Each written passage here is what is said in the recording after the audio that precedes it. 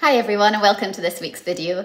This week I wanted to talk to you about my favourite flower books, and I've got a good pile of them over here that we're going to go through this morning and have a look at how they've helped me with my flower growing over the last few years. So I've always loved books. I have grown up where I was a kid under the duvet after lights out time, reading with a torch because I was really into the latest novel. I've gone away to work and go to university where I would still enjoy a good book, and now even in the winter months when it's darker in the evenings, I'd rather go to bed with a good book to read than stay up and watch the telly. And I always have loved to learn as well. So before I was growing flowers, I would have hobbies such as baking and cake decorating that I taught myself. I taught myself to make curtains, and to do all these things, I have always gone and bought myself a nice book and taught myself how to do it. And the same happened with flower growing as well.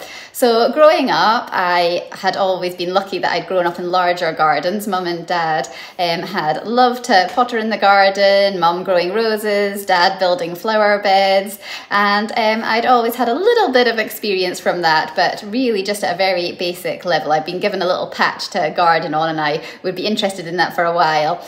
And then when I left home, I had flats and things and no gardens with them, till eventually I got my first little patch of garden with our first house. But again, it was just growing in some pots. We had a little area of lawn, but I was at work most of the time and it was just a bit of a hobby on weekends. It wasn't until we had the kids and we moved into a family home and had a little bit more garden that I started to take an interest in it. And I really enjoyed growing fruit and vegetables with the girls when they were little, and planting some shrubs and trees and roses and watching them grow. But it wasn't until we came here to Ravenscraig, our final family home with its acre of land, that I really had to teach myself how to garden. And then I found my interest in growing cut flowers, and it all snowballed and grew from there.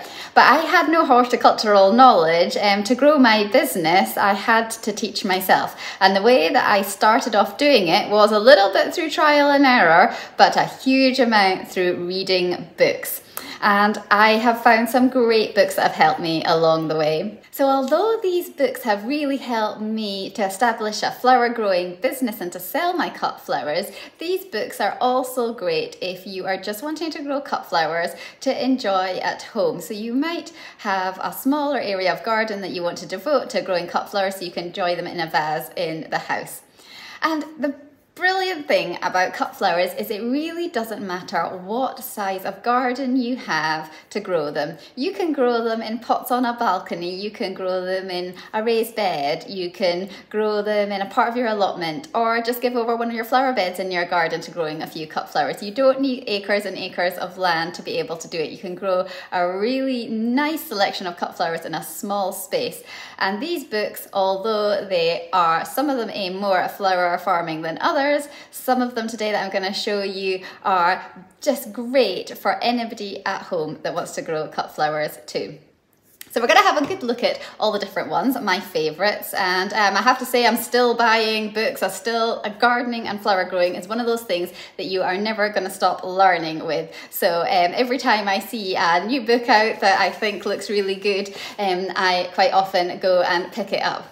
And one of the things I really like to do when I get the time, I'm not sure when it'll be, but I'd love to be able to go and write a book myself about my own experiences of flower growing. But let's today go and have a look at some of these books. I'm gonna leave a link in the description to an ideas list off Amazon that I have, and these will have all the books in that. So if you're interested in them, you can go and click on the link there. So all my flower farming books do different things for me. Some of them were great at the beginning when I was just starting out, and I might not refer to them quite as much now. Others are ones that I dip into and out of all the time now, so I might have had the book for 9 years, but it's still a really good reference for me and I'll go back to it.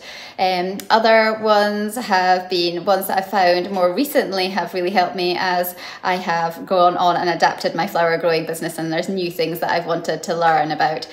So the very first book that I ever bought was The Flower Farmer by Lynn Basinski. and this was a fantastic book when I was starting out because it just gave me a really good overview of growing flowers as a business. And it had all sorts in it. It had stories from flower farmers that already had established businesses in it, which I really liked. It also talked about everything you could think of. It talked about soil, it talked about harvesting flowers, conditioning flowers, everything that you wanted covered for if you were starting a flower growing business. So that one was a really good one for starting off in the world of flower growing. So when I started out growing flowers, another book that I found really useful was Sarah Raven's The Cutting Garden. And this was a book that she wrote, I think in 1996 it came out. And it's been really useful, especially in those early days when I didn't know a huge amount about cut flowers and I was learning about the different varieties. And what I really liked about Sarah Raven's book was the section at the back. So she had split it down into seasons, which I liked, and the flowers that you could get then, and also different colours. So she'd split it into white sections and blues and purples, and that I thought was really nice. And also what was really helpful in the book was that when I looked up a particular flower in a season, then I could see what the conditioning for that flower was. So it's one of the things that's really important is if you're going to grow cut flowers and you want to cut them for a vase or to sell, you don't want them wilting once you have cut them. And so conditioning is really important, and I had to learn how to condition all the different varieties of flowers because they're all slightly different, and also foliage is slightly different as well. So this was a really good starting point for me to learn about that. And conditioning is something that I hope I'll do a video about next year when the flowers come back, because there's all sorts of handy tips to know about keeping flowers going in your vase. But that was a great book by Sarah Raven in those early days when I was just starting out with my flower growing. So I started flower growing in 2015 properly as a business. And when I had first started it out, I was growing my business quite slowly. It was just really jars of flowers on my garden gate stall for passers-by to come and buy if they would like to. But it quickly started to grow, and as we went into 2016, it was really starting to take off, and I was needing to know a lot more about growing flowers. And in 2014, when I just started out, I'd made a lot of mistakes and I'd lost a lot of flowers just due to trial and error and not understanding things like growing conditions and the pests and diseases in the garden and slugs, rabbits, all sorts of things that I just needed to learn about as I was going along and try and prevent the same things happening in future seasons. So I was on a very steep learning curve, and I'd read those initial few books, but the book that really helped me, and I just devoured it, I think I just sat down and read the whole thing non-stop when I first got it, was The Flower Farmer's Year. And Georgie Newbery brought this book out in 2014, which was exactly the right time for me. It was just when I was at that starting point in my career as a flower grower, and I just needed something that was really easy to read and explain to me exactly what I needed to be doing and help me prevent some of the mistakes that I had been making. And Georgie's book did that. It was absolutely fantastic, and it was just so user-friendly as well. It wasn't complicated, it was easy to read. She explained everything in a really simple, easy manner, and I think that really helped me in my future flower growing years around that kind of 2016, 2017 time. So in 2016, I had my first wedding that I did the flowers for, and this wasn't ever something that was part of what I imagined with business. It's something that I fell into, and I absolutely loved it. It was one of the biggest challenges I think I've ever taken on, teaching myself from scratch how to grow somebody's wedding flowers and then how to arrange them. And I had absolutely no experience of this whatsoever. My first wedding came about from putting a flyer through local neighbours' doors to advertise my garden gate stall with the jam jar posies, and then I got approached to see if I would then do flowers for a person's wedding. And at the time I had no idea whether I could do this or not. I'd never made a buttonhole, never made a bouquet. I was only making jam jar posies, but I had enough time to plan it and to learn, and I decided to go for it. And from there, that led to a lot of other weddings, and that's what I've been doing for the last several years. But I had no knowledge of wedding flowers, and Georgie Newbery came to the rescue again, because in 2016 she published, just at the right time, a book called Grow Your Own Wedding Flowers. And this book was perfect for me. And just like her Flower Farmer's yearbook, Georgie Newbery's book is just really easy to read. It's really easy to go through the different chapters and take on the information that she's given out. It's not said in a complicated way. One of the most tricky bits is that if you're growing wedding flowers, you have to really plan ahead and think, what am I going to grow that I know is going to be blooming in that particular week, on that particular month of, say, the following year. And Georgie's book's fantastic. It goes through spring weddings, summer weddings, autumn weddings, winter weddings, giving you lots and lots of ideas about what you can grow and how to go about it. And Georgie's book is based not really necessarily at flower farmers growing for weddings, but actually it's if you want to grow your own wedding flowers, or maybe your daughter or son's getting married and you've decided that you really love gardening and you love growing flowers and you want to have a shot at growing wedding flowers for them. So if that's the case, this is a fantastic book to go to and a really good reference guide. The only thing I would say is if you are planning on growing wedding flowers for a family member or for yourself, definitely give yourself enough time. You're going to have to definitely be planning this at least a year in advance so that you can grow things at the right time of year. So read up on some good resources to find out what to do, and then a year in advance at least is quite helpful, because then you will get things in at the right time. So you can plant bulbs at the right time if it's a spring wedding. You can get your seed sowing off to a good start if it's a time that you need to be doing that for the following year. So give yourself plenty of time, and if I can grow wedding flowers and learn how to do it, then you can as well. And it's definitely something that I have absolutely loved, and I'm going to miss it, but now we're going to change the business into a slightly different direction, which is going to work for me and my family a bit better. But doing wedding flowers definitely was one of the biggest challenges that I've ever had, and one of my proudest things as well, to have taught myself how to do that, and to have met so many lovely couples and worked with them. So let's have a look at some other books. That's Georgie's ones, which were fantastic. While we're talking about wedding flowers, another book that I really like to dip in and out of is Vintage Wedding Flowers by Vic Brotherson. And it's a lovely book to have a look at, just for inspiration of what cut flowers go well with other cut flowers and foliage for making up wedding bouquets and buttonholes and flower crowns. There's nothing better than seeing wedding flowers that have been put together from locally grown sources. So nothing that's been imported, things that have been grown just where that couple is having their wedding or where they come from, maybe even some from their own gardens. And the combinations that you can put together that you might just not ordinarily think of, you might think, oh, you can't use that in a wedding bouquet, or that won't hold up, or that won't go well with that. But so many things can just go together really nicely. And this book is just fantastic for inspiration of nice pictures that just give you an idea about, oh, that looks really nice with that, or that greenery works really well with that particular flower, or I like the combinations of that. So I dip in and out of this, maybe not more for how to grow cut flowers for weddings, but more for inspiration on how to put the flowers together to look really pretty. So that is a good resource as well if you are getting into growing wedding flowers. Someone that's been a huge inspiration to me as I've gone through the years learning how to grow cut flowers is Erin from Floret Flower Farm in America. I just love what she does. I follow her when I can, and she has just amazing. She's great at teaching, she's great at producing the most beautiful flowers, and a real inspiration for me. And again, another resource when I was learning how to be a flower farmer. And I really enjoy her books as well.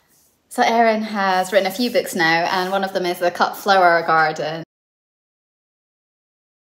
And I really like this as well. Just like Georgie Newbery's book, I find her books really easy to read, and they're just a delight to go and use as a reference and to dip into, just to sit down on a weekend afternoon with a cup of tea and to have a look at some of her lovely flowers. She's definitely a huge inspiration for me, and I love the book in that it takes you through all the different seasons, looking at the main flowers that she grows. And although she's in America, you can take a lot of what she is saying and apply it to over here in the UK. But just the pictures in it, just absolutely fantastic. And just what she has done and the way that she teaches what she has learned is absolutely fantastic. And I know that she's inspired many, many flower farmers as well as myself. And she's also written another book that I have, which is Discovering Dahlias. And dahlias are something that I love. They really are the backbone of my flowers in the autumn time. And every year I'm learning more and more about them and looking for inspiration on new varieties to grow as well. And Erin's book is lovely in that it's got a whole section at the back of the book all about the different varieties that you can grow, and just some beautiful pictures just to inspire you for the following season. So even though you don't need more tubers, you've got lots of tubers, you've got your flowers, just having a look at that book is just going to give you more ideas for new ones that you want to try. So looking at another book now, and this is a little bit away from the flower farming side of things, but this is a man that has really inspired me, and that is Charles Dowding, and his book here is No Dig Organic Home and Garden. And he's written quite a number of books. He's written this one with Stephanie Hafferty, and it's a fantastic resource. So no dig gardening is something that I did not know about when I first started flower farming. So when I first started making my beds in the field up at the top outside in the garden, I was doing traditional digging. I was getting rid of the turf, I was digging, putting huge amount of physical effort into getting these beds up and going. So my initial flower patches from all that digging, they were all right. They did the job, but the soil structure wasn't great. It needed a lot of amending. I had put in a huge amount of physical effort to produce that, and I knew that I was going to be expanding. That area up the top wasn't going to be enough for my flower farming growing business. I was going to have to expand down the bottom of the garden. I'm a member of Flowers from the Farm, which is a non-profit organisation within the UK for flower farmers and growers, and we basically all come together to support each other, to learn from each other. We have conferences and we help promote the British flower industry. So by all working together, hopefully we can get more British flowers into people's homes and into events and weddings and things across the UK, because they really are fantastic. But one of the nice things is I work very much on my own, and Flowers from the Farm puts us all together. We're all out on our different farms, but we can have conferences and we can meet up and get to know each other. And a few years ago, I was at a conference in Edinburgh, and the guest speaker at that was Charles Dowding, and he was amazing. He completely inspired me of a completely different way of gardening that I did not know about. So instead of traditional digging, he is promoting that you can grow your beds by putting your cardboard down, putting several inches of mulch on top of your compost and things, grow directly into that, and then underneath the cardboard will disintegrate eventually, and so will what is underneath it, and it will create a flower bed. So it's a flower bed that you have created from no physical effort from digging, just from getting your compost and things along there. So a little bit, but not as much. But the most important thing is that you are not altering that soil structure. So every time you dig, you are altering the soil structure, and it's having to repair itself, and that's when weeds can come along more, and the organisms in the soil and things, you're destroying them by digging. So when you don't dig, you're leaving all that alone, and nature really does work. You get a fantastic soil structure, you get really good quality beds, and you get really good quality flowers and vegetables. Now Charles's book here that I have got, it's predominantly referring to vegetables, because that is what he does, and you really can see the difference. He has lots of experiments where he shows you dig beds and no dig beds and the comparison of the produce and things that you can grow from the different types. But what you can do is you can apply it to flower growing. So when he came and talked to us, although it is vegetables that he may concentrate on in his books and things, you can very easily adapt it to flower growing as well. So ever since then, I have never dug a bed. We have made all of our new flower patches. The two new ones down the bottom are all no dig beds, and they get amended every year by adding more compost on top, but not digging them over. So definitely, if you're looking for a new way of working, you're wanting to grow vegetables or fruit or flowers, whatever it is that you are gardening, have a read of some of his books, because they will just inspire you on a totally different way of doing things. So this book doesn't just talk about the no-dig method as well, it talks all about composting as well and other things like nettle teas and comfrey teas, so you can make natural fertilisers to feed your plants from what you're already maybe growing in the garden. So there's lots and lots of interesting content there, and it's well worth having a read of.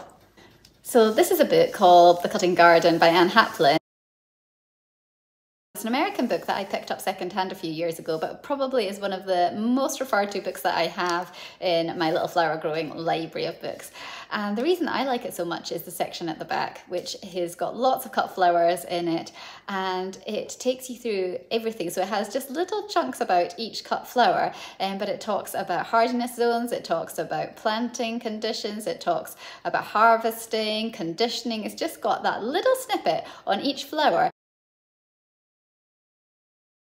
So it's a really nice reference guide, and I love it. I go back to it all the time when I just need to remind myself of something about a cut flower, and quite often it's just the conditioning, or just thinking, was that what I did with that flower last year? Do I need to condition it in this way, or can I grow that there? Is that the right time of year to be growing it, or the right soil conditions? So it's a great little read, this one, and it's got a really nice section at the front, just more generally on flower growing as well. But definitely it's the encyclopedia at the back that is what I really like. Sometimes it's good just to have some excellent reference books for gardening in your collection as well. And when I first started gardening, one thing that I thought was a complete mystery to me, I didn't know how it would work or whether I could get it to work, was propagating plants. So I love the idea that you can propagate plants from what you already have to create new stock, but I didn't have the first foggiest about how to go about doing this. And I really like this book. It's the RHS Propagating Plants book. And the reason that I like it is because it's really clear. It talks about all sorts of different ways of propagating. So whether that's from softwood cuttings or hardwood cuttings or layering or division, or talks about everything that you could think of in here. And it also has nice clear pictures. And I really do like a nice clear picture of something to show me what I'm supposed to be doing. So it's all very well having things written down, but if I can see a picture, that brings something to life far more for me. So this is something that I am still very much learning from. I wish I had more time to devote to learning more about propagating plants, but I know that when I do have the time and I want to learn a bit more, then I can dip into this book and it is going to tell me just what I need to do to try things out. So it's always good to know the times of year to propagate plants as well, and the types of cuttings that you should be doing at different times of year, and this book tells you everything that you would need to know. So if it's something that you're interested in yourself for propagating your own plants at home, it's definitely a nice, clear, easy read with just so much information in it. It's got everything in it that you could possibly think of for propagating plants. So just like Charles Dowding and his no-dig methods were a complete revelation for me and completely changed the way that I garden, this book here, Cool Flowers by Lisa Ziegler,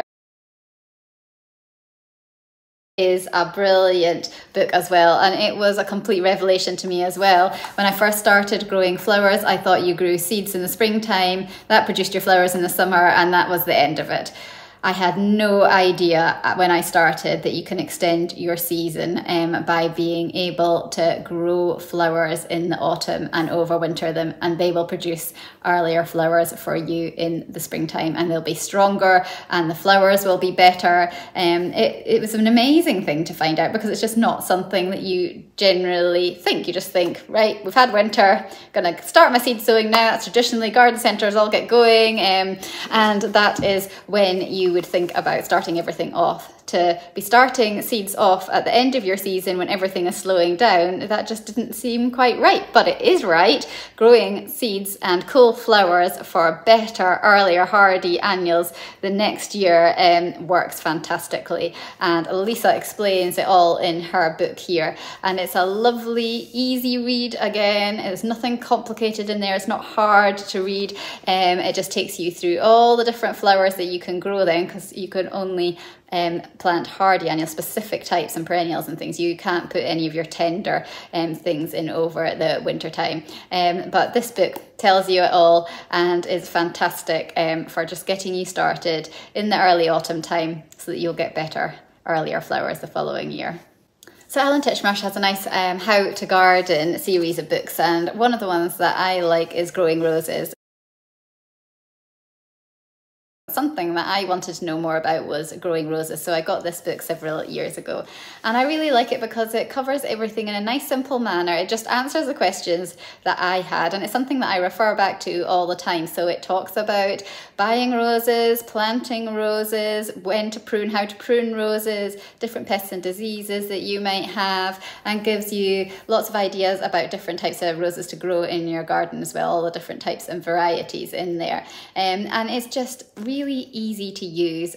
Something like pruning roses, how to prune them, when to prune them, just knowing what to do at the right time. It's nice to have something that you can easily look up and think, that's what I need to do just now. So it's a really nice, easy guide on something that I wanted to know about. So yep, I dip in and out of this one all the time. I haven't actually got any of his other books, but it would be interesting to see what his other books are like as well, because I really have found this one extremely helpful. So I don't know whether you've ever read any of his others, but let me know how you've got on if you have. Another book that I have is Speciality Flowers by Alan Armitage. And this isn't a book that you would necessarily just pick up for an easy read. So it is quite small writing, it has a lot of information in there, not so many bright colourful pictures. But what it does have, it has a wealth of information about particular cut flowers. So if you're wanting to get past just the general information on the back of a seed packet, or you might have just a very general book that just goes very briefly into different flowers, but you want to know far more. So maybe something's not been growing particularly well for you, just can't crack it. Why is it not growing well for me? Then this is a really good resource to dip in and out of, because it just takes you through every stage of growing it, harvesting it, tells you exactly the soil conditions and things that that particular plant likes, the growing to harvesting window. It just really gets down to the nitty-gritty of flower growing for a particular variety. So I would definitely say this is one that I would go and look up if I wanted to know something far more about a particular variety of flower. So not maybe a sit down and just read the whole book. It's when you want to know more and you want some questions answered about particular varieties of flower that you're growing, so that you can get it spot on and improve your growing. So the last book that I wanted to talk to you about today was one of my favourites, which is The Cut Flower Patch by Louise Carley. And this was one of my favourite early books that I got. It was like Georgie Newbery's one. I got it around about the same time, and I found it just as clear to read. It was just a really simple, nice read, taking you through all the different types of flowers for growing in a cut flower patch. And not, again, specific for a business, certainly something that you could read if you were just wanting to grow cut flowers in your garden at home.